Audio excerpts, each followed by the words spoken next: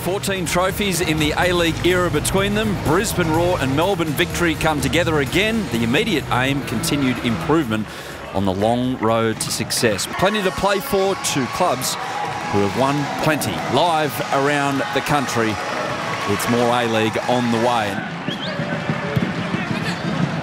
Wardrobe, lovely little touch through there from Danzaki and Wenzel-Halls. He can't stop scoring, Dylan Wenzel-Halls. Victory have been punished for their sluggish start. Brisbane off and running again.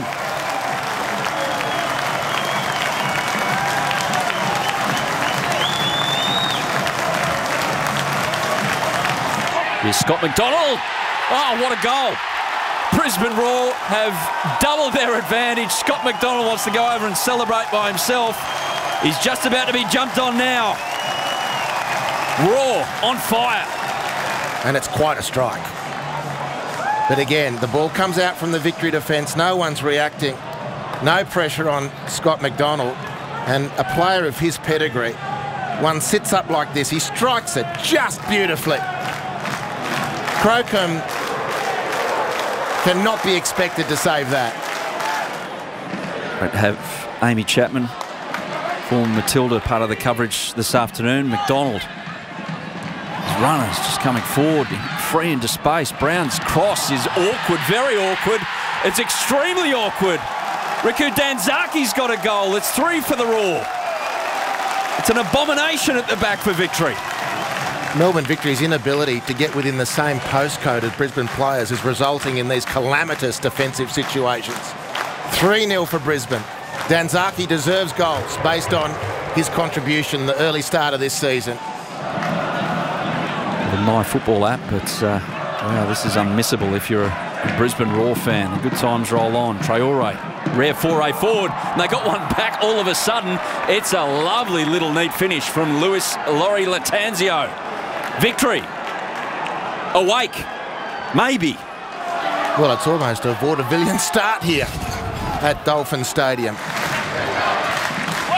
Corner's a good one. Again, it's a free header, and it's a fourth, and it's a double to Scott McDonald, who goes in the other direction to celebrate this one. Well, what's happened is just a complete lack of application in the centre of Melbourne Victory's defence. Here's Jake Brimmer. Too easy. Too easy. And Victory, perhaps, are back in business.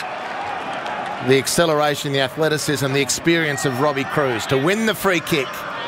And then the brilliance of Jake Brimmer. I'm not quite sure what happened to that Brisbane wall, but Brimmer strokes the ball home. Back to Young. Crazy first half. 6th time in A-League history. There's been 6 goals in a half. Must be the heat. 4 of those games, including this one, have included Brisbane Roar over the top. It could be a 7th. Dylan Wenzel-Halls. He's going to have a go straight away. Has he got him? Just bounces over the crossbar. Ingenious move from Dylan Wenzel-Halls.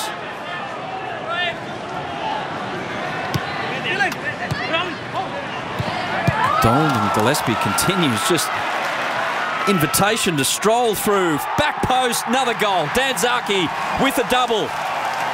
Oh, it's too easy from Brisbane. Down into the penalty area, sees the space available. No one tracking Danzaki. For that matter, no one bothered with Macaulay Gillespie as he puts it on for the Japanese import, who makes it 5 for Brisbane. All the way back to Crocombe. Danzaki cuts it out, just no ball speed there from the keeper. And straight into the box, and Scott McDonald just wide of that left post. Contorting himself to manufacture the shot on goal. Brimmer plays the feet, through goes Storm Roo. Unlikely shot on goal. Slightly off their game defensively and totally against the run of the game. Brisbane run the risk of conceding goals. If you're going to pick a hole in Brisbane, when the score should have blown out even more in their favour. Just a little bit of sloppiness in front of goal, a bit too casual. But the job done otherwise. And Brisbane are now top of the league. Melbourne Victory, the bottom. And that is the disparity between the two sides this afternoon. A wonderful afternoon for the home side. In the end, Brisbane Roar 5, Melbourne Victory 2.